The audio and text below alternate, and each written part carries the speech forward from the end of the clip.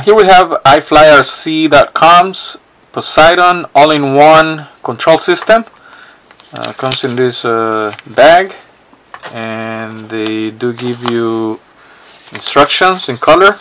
These are also available at the product page on the website.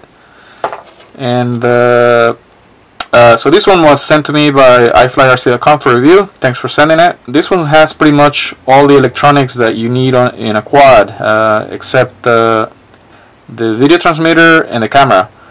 Then it's got pretty much everything else. F4 based flight controller, so it runs Betaflight, and that uses the Omnibus target. It also has the 7456 Max chip, so that can run Betaflight OSD. It's got a SD card slot, so you can do black box logging, and 4 BLHeli-S 25 amp D-Shot capable ESCs. Those are based off the 7420 AON FETs. So those are good for 25 amps, no problem. So they should be able to run pretty much any 5-inch prop on the 2205, 2206, possibly even 2207 motors, depending on the prop and the weight. So it's also, as you can see here, it's got that shunt resistor, so that's a current sensor. So it's going to be able to read actual current rather than the software-based current sensor that's on Betaflight, which you could probably also use if you want that instead.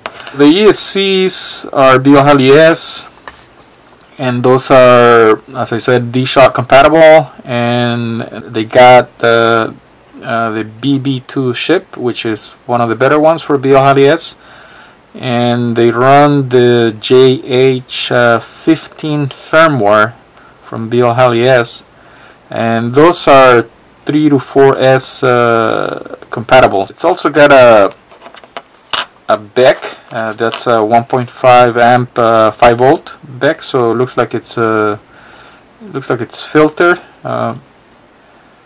somewhat, so it should be okay for running the FC and any other 5 volt component. Although usually for the camera and VTX you probably want to use a separate BEC. The good ones to use are those D-Sun BECs, and just use a cap at that BEC output, and possibly even use a cap right here at the 1000 microfarad 25 volt low ESR capacitor. Panasonic FM and FR series capacitors are pretty good. That's what I use and what most people use. The layout of the board is the standard 30.5 by 30.5 mount holes, and it's got 2 available UARTs, actual physical UARTs, buzzer, and LED outputs. The gyro they're using is a 6000 MPU 6000 gyro, so that's one of the better ones to use. Those are the ones that are the least sensitive, and of course that, as I say, that's running SPI, which is the faster protocol.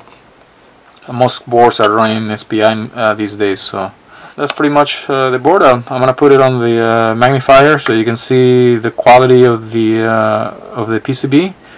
It's actually quite good quality on the PCB, and the layout looks like it's been pretty well designed and pretty high grade.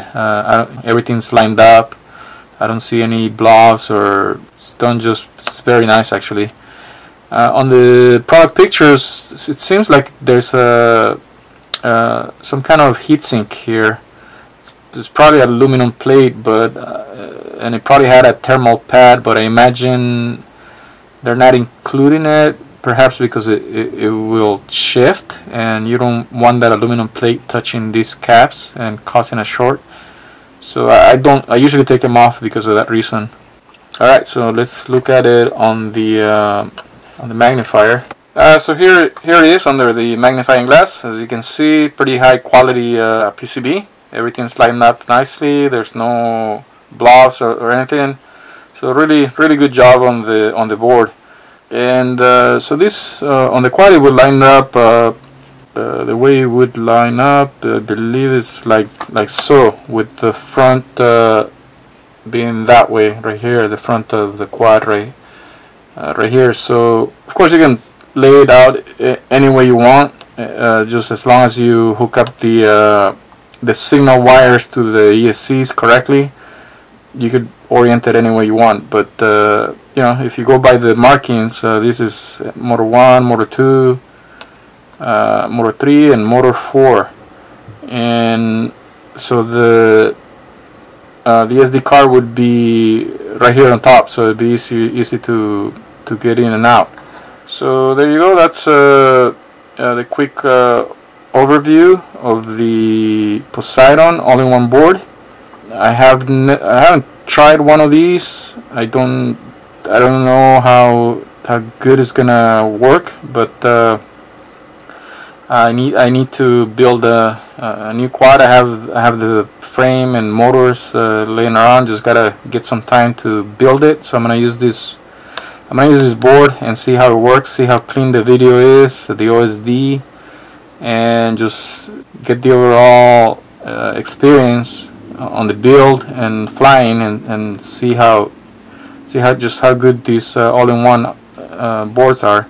A lot of people shy away from these because like everything's together. So in previous iterations from other manufacturers, there's been issues with noise, and I guess they just don't tune well, but I haven't had a experience yet, so I'm gonna check this one out and see how it works.